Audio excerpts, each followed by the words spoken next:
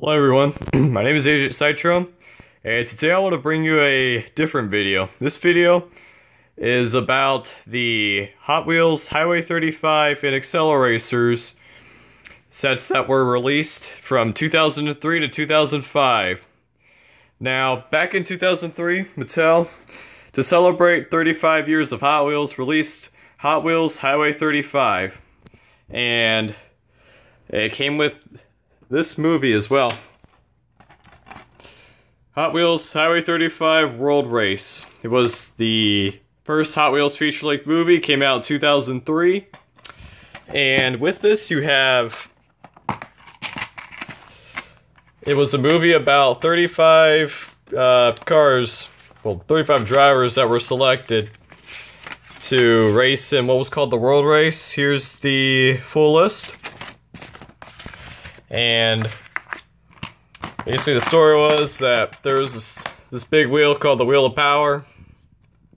Thing has a lot of energy and stuff. It's like alternative energy sources, and they gotta go get it. So this dude named Dr. Tesla hires basically 35 people to go drive these cars for him, and he sends them in to go and find the wheel for him. So anyways, after the movie came out, they had the Highway 35 toy line, which came out, and it had high-quality die-cast models of all 35 cars, and they were split into teams. You have the Wave Rippers, the Street Breed, Road Beasts, Dune Rats, and the Scorchers. Each of these cars are themed in a different way. For instance, the Wave Rippers were like a surf-style team. And the Street Breed, which is the purple one right here, is more of the exotic sports cars that you'd see, kind of like your Lamborghinis and stuff. The Road Beasts were more suited for driving in close to off-road scenarios. It's kind of like one of those driving in jungles and stuff. The Dune Rats, those are the ones that are suited for the deserts, and the Scorchers for volcanic environments and stuff. So anyways, towards the end of 2003, one of the Hot Wheels exclusive clubs called the Red Line Club, people could buy this set right here, the 2003 limited edition World Race Complete set. This set features all 35 cars plus an extra 36 car, which I'm going to show. Only 1,000 of these sets were made. This is number 60 out of 1,000. And to get it off, first have to take off this, oh gosh, you have to take off this plastic here, this little plastic wrap that goes around it to hold it in place.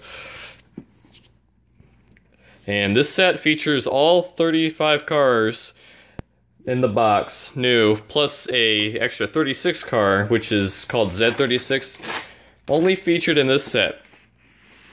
I have to open it here.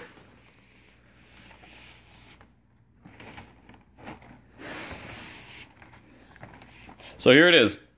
You got all 35 cars, plus the extra 36, see? Limited edition 1 out of 1,000. This is Z36. You got the team leaders here. You got a Ballistic, Crazy 8s, Dior 2, Slingshot, and 70s Roadrunner. And along the same time that the movie was releasing these cars, you also have Hot Wheels World Race for the PlayStation 2. This game features most of all the cars that were in the movie, however, cannot feature all of them, such as the Dodge Charger, the Chrysler Thunderbolt, and what was another one? The Corvette Stingray, because they were licensed cars.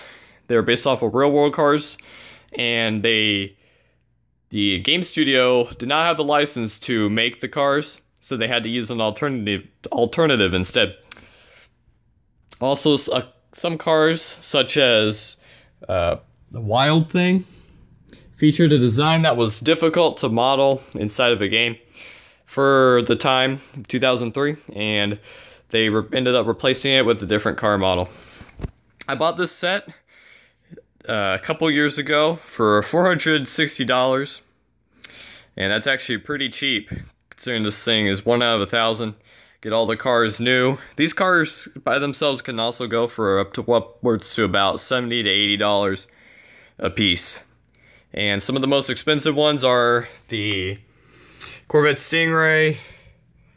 Vulture is pretty expensive. And Side Draft is also pretty expensive too. It's in the back. Now in 2004, Mattel released this game. This is Hot Wheels Stunt Track Challenge. It's the spiritual successor to Hot Wheels Stunt Track Driver. And this game featured a lot of the same assets from World Race. Used the same engine as World Race did. Featured many of the same cars. See, there's Ballistic, there's 24/7. And you can see that here, this Ballistic. And focus on it. Yep, there's Ballistic. And 24/7's way down at the bottom, and the light's pretty low, so it's not gonna, the camera's not gonna see that at all. So anyways, for Highway 35 you got the movie and pretty much 2 games. Like, even though Stunt Track Challenge wasn't part of the Highway 35 series, I consider it part of that because mainly uses the same cars, looks almost the same anyways, and they both have the same mechanics for both the 2 games. They're obviously made off of each other. No wonder this one came out a year later. Cuts development time when you have to just, you know, copy over a few assets from a different game. So anyways, 2005, and Mattel comes out with Hot Wheels Acceleracers. Now this is a series of movies. You got the first one called Ignition. I'll show the back. And basically the plot of Acceleracers is that the wheel of power that was recovered from Highway 35 fell into the wrong hands of this robot person. And she uses the wheel to power her robot army, and they're trying to take over the world. So Dr. Tesla hires some of the people from World Race and some new people as well to go and stop them. And you have this movie too, Speed of Silence. Yeah, you got Breaking Point, and you have The Ultimate Race. I got all of these movies. Shoot, I got all these movies back in 2005. And in the year 2007, Mattel released this. It's a game. Hot Wheels beat that. Now, it wasn't exactly about Acceleracers though, but it did feature some of the cars. Like this one, for example. That's the 2006 edition of Spinebuster. Now, from 2005 to 2006, Mattel released many different models of the Acceleracer cars, which all of the cars were specifically designed for Acceleracers. Most of them appeared in the movies, however, not all of them did. Cars such as Drift Tech and Powerbomb were not featured in the movies whatsoever. Now, when this... also, because of the Red Line Club, they also have this. This is the Hot Wheels 2005 Factory Sealed Set. Comes with all the cars that were released in the main line of the all the cars that were released in the mainline series for Hot Wheels toys of the year 2005. There are upwards of 220. Actually, yeah, there were 223 cars released in this set. Here's the front of the box. There are hardly any pictures of this on the internet. Comes with all the different series. You got Realistics, Drop Tops, Blings, Torpedoes, and X-Racers. Now on the other side where it gets interesting. By the way, the artwork on the other side is the same as this, it's just flipped. You got more of the regular cars, you got the Track Aces, some of the cars that will not be featured in later years. That's called the Final Run series. If the camera would focus, you could be able to see that. Yep, there it is. And you move forward down, you see this, Acceleracers, huh? Acceleracers released in 2005, and the cars that were released in 2005 were, the paint scheme was based off of how the cars actually looked in the movie. However, when the year 2006 came around, they stopped making Acceleracer movies, even though that the fourth one ended on a cliffhanger. The reason for this, I'm not entirely sure. Pretty sure there's some sort of reason behind it. And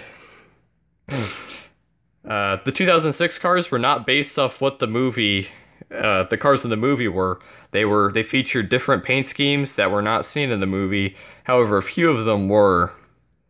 Now, this set right here was released towards the end of 2005 and was only manufactured up to 500. However, the 2003 set was released up to 1,000. The 2005 one only went up to 500.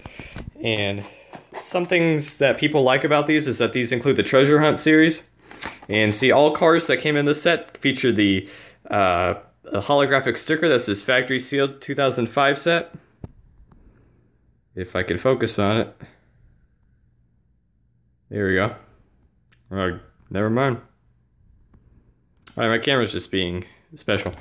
Anyways, these cars, the Treasure Hunt cars feature rubber wheels. You can't see that because the camera's all focus. Here we go. These wheels are made out of rubber and features chrome rims.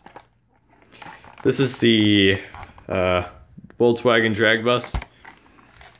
Pretty expensive sometimes. The set cost me $700, and that's still relatively cheap for this.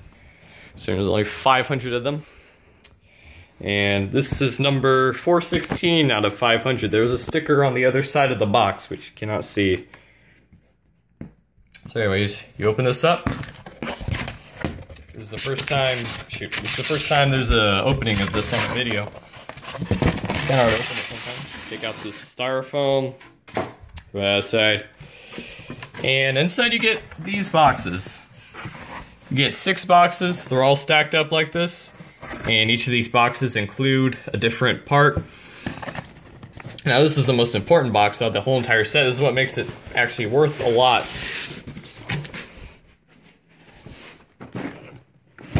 Inside this box are all 36 Acceleracer cars sealed, mitten box.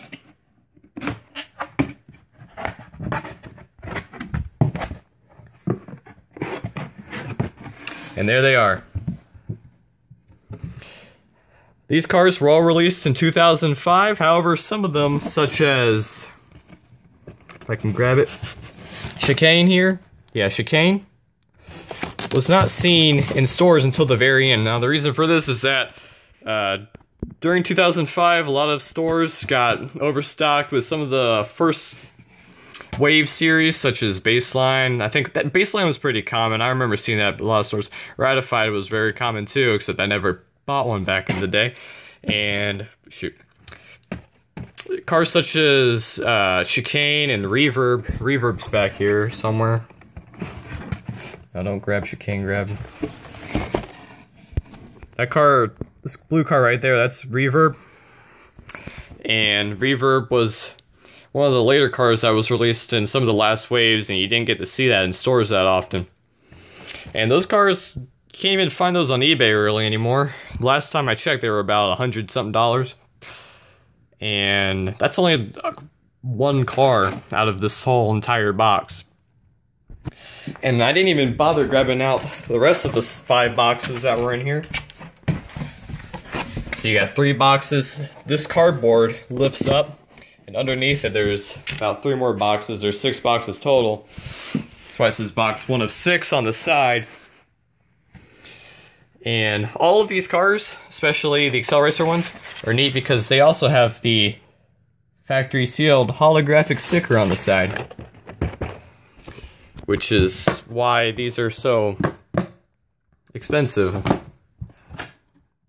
Even though you can't even find a normal Reverb or Chicane, because for one, shoot, not a lot of stores have in the first place, and 2, they stopped producing them in the Acceleracer paint scheme. So, Acceleracers and Highway 35, I'd say they're about the best that Hot Wheels has ever done. Very they're just very notable. Like, after you had a World Race, you had Acceleracers, and from there, they didn't really do much. They had Battle Force 5, but it wasn't too popular. The cars weren't worth as much as this. And then you have Team Hot Wheels, which just no one really liked. Makes them some money, but Acceleracers is just the best out of the whole series, I think. Well, thanks for watching this video. Hope you learned something about collectible Hot Wheels today. And how much money I spent on this. Pretty expensive. Ooh. This has been Agent Citron. I'll see you next time. Goodbye.